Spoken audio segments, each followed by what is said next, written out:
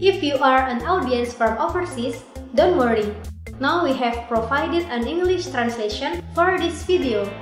Just turn on the translator button at the lower right corner. Keep following our channel Alkindi's Effect.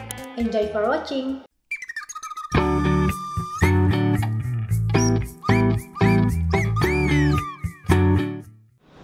Assalamualaikum warahmatullahi wabarakatuh.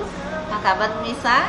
Kali ini kita akan terusin bincang-bincang lagi ya dengan saya Mira dan dokter Ayu. Topik kita kali ini tentang apa sih yang kita hadapi ketika kita ketemu pasien, lalu tantangan apa sih yang kita juga harus selesaikan. Artinya tantangan dalam hal ini gimana kita sama-sama pasien tuh bisa ya oke lah, saling berkolaborasi, saling memperkuat untuk bisa mencapai harapan-harapan kita, goals kita ketika pasien datang kepada kita, gitu kan dok ya? Betul.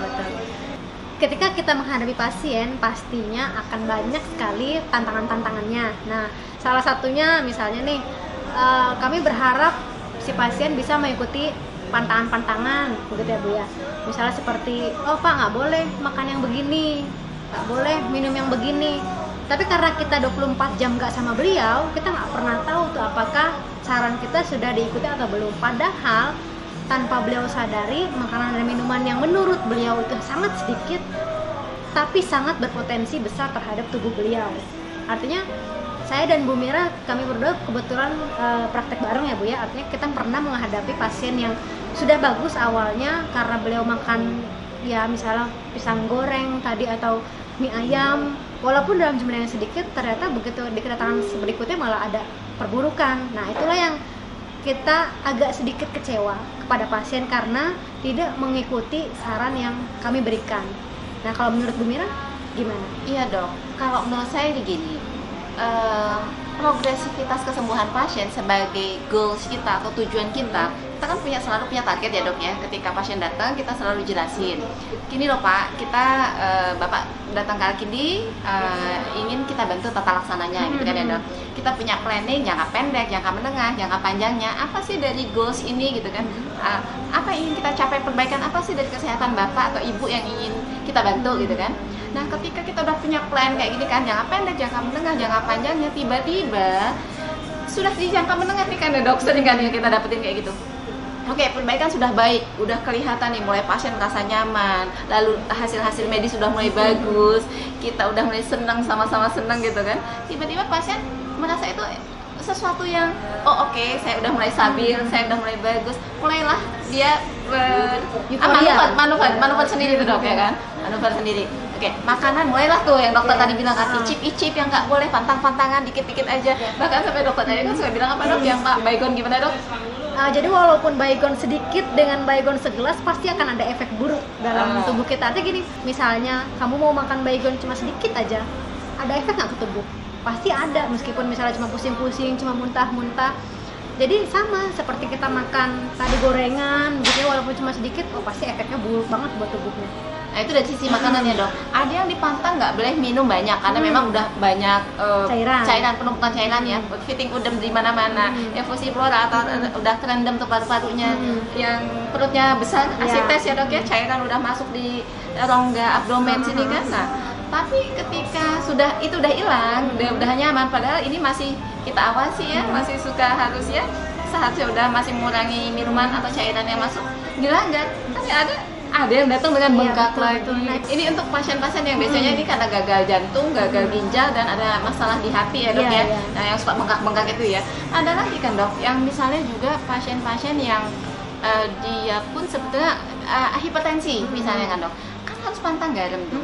Nah sekarang ketika garamnya juga dilanggar, kemudian juga dia makan lemak-lemak yang tinggi, tidurnya juga semakin nggak dijaga, itu artinya yang kita sudah anjurkan misalnya harus tidur di bawah jam 10 malam karena mengaku bahwa pekerjaannya tidak bisa disiasati untuk dia selesaikan di bawah jam 10, jadi dilanggar lah. Dan ya itulah dok, akhirnya seperti keberhasilan yang tertunda ya dok. Kita kan nggak suka ya itu terjadi, artinya kita juga ikut-ikut kecewa loh ya, karena harapan kita itu tadi progresi kita seharusnya tercapai kan. Karena harapan kami adalah ketika pasien dan kami berkolaborasi pasti akan mendapatkan progresivitas kesembuhannya jauh lebih cepat. Ya, benar juga dok. Artinya kita lalu introspeksi kan ya.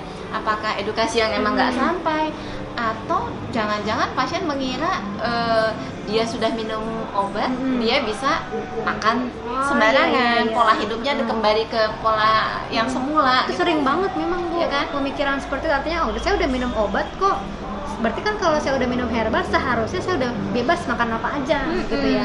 Nah, itu adalah pemikiran yang salah. Artinya ketika kita mau mengobati suatu penyakit, jangan sampai kita mengkonsumsi makanan yang tadi nggak disaranin. Kenapa? Karena akan menimbulkan penyumbatan yang baru, misalnya pada penyakit jantung koroner.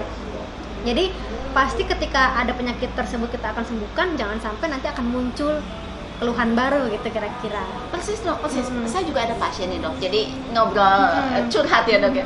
Ada pasien juga yang dia bilang gini, kalau gitu buat apa saya minum obat dari Alkindi, obat herbal yang katanya bagus, kok kenapa saya mesti tetap berpantang gitu kan? Kan logikanya harusnya kan penyakit yang lama memang kita coba perbaiki, kita coba kita coba regenerasi sel-selnya kan dok ya. Tapi ketika ini lagi diregenerasi dan ternyata dimasuki oleh asupan makanan yang merusak lagi, kan percuma juga kan dok? Ya tadi malah ada penyumbatan baru, yang satu belum kelar ada lagi yang baru. Iya betul dok. Kemudian juga nih dok, ada pasien yang mungkin beranggapan ya, kalau misalnya kita semakin lama mereka ditata laksanai oleh kita semakin senang gitu kali ya dok. Mungkin ada beberapa pasien yang mikir kayak gitu ya dok ya. Menurut dokter nih gimana nih? Sudah pasang ring jantung tetapi masih saja merasakan rasa nyeri dada, sesak nafas, serta mudah lelah? Gunakan program Cardiac Safe untuk mengurai penyumbatan jantung Anda.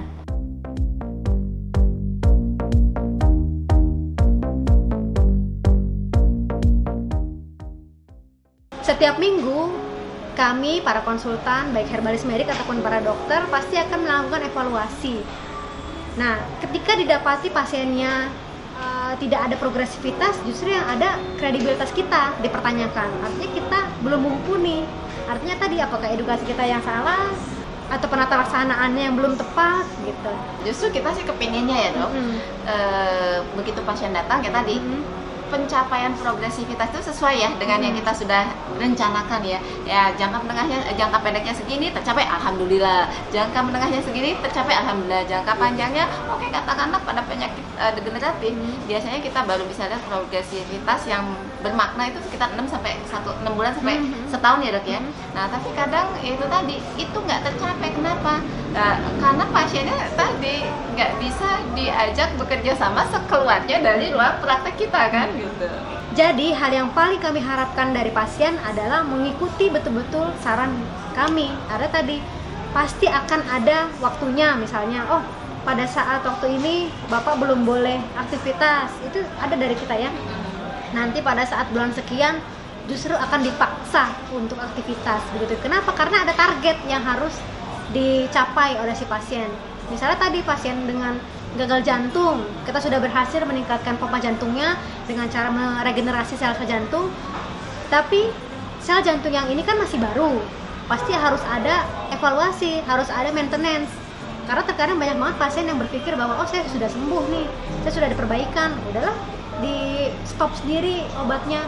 Tiba-tiba beliau masuk ke dalam fase yang sama seperti awalnya begitu. Kalau saya ada satu lagi nih dok, pengalaman. Jadi ada pasien kita juga lah dok, itu sudah berobat di Alkindi sekitar 1 tahun lebih.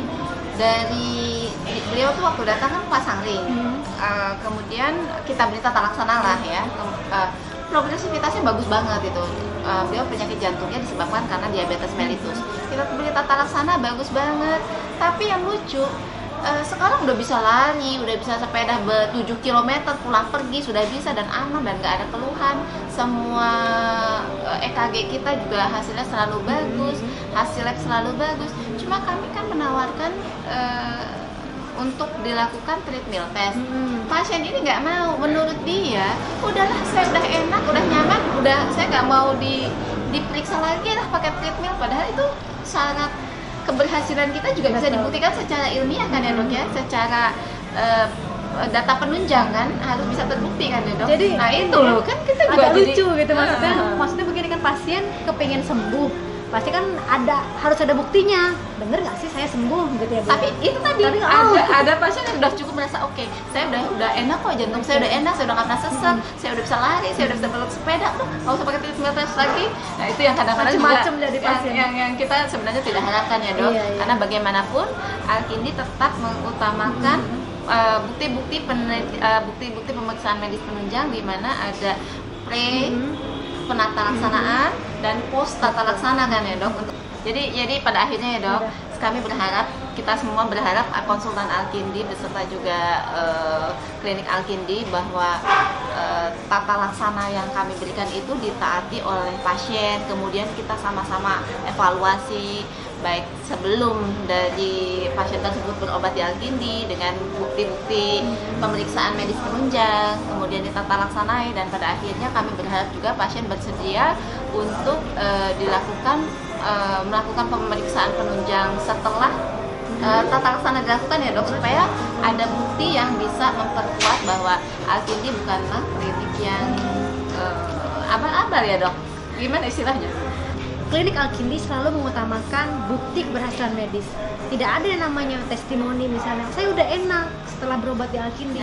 Kami tidak mengutamakan hal itu.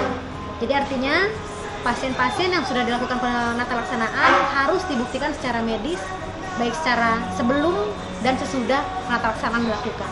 Gitu kira-kira. Oke, saya setuju banget itu dok, itu bisa disepakati bersama ya, supaya kita sama-sama sama-sama merasa puas bahwa memang ini berhasil secara klinis. Demikian hal-hal yang kami harapkan kepada pasien-pasien kami.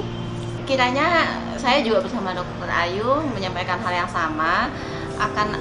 Kedepannya akan terjalin kolaborasi yang lebih intens lagi antara kami konsultan di Alkindi dengan para pasien, agar benar-benar kita bisa mencapai rencana-rencana perbaikan yang sudah kita rencanakan di awal pertemuan ketika pasien datang kepada kita. Terima kasih telah menonton channel Alkindi's Effect. Terus ikuti kami, jangan lupa like, komen, dan subscribe, dan share ke teman-teman kalian semuanya. Dan jangan lupa bunyikan lonceng notifikasi. Wassalamualaikum warahmatullahi wabarakatuh.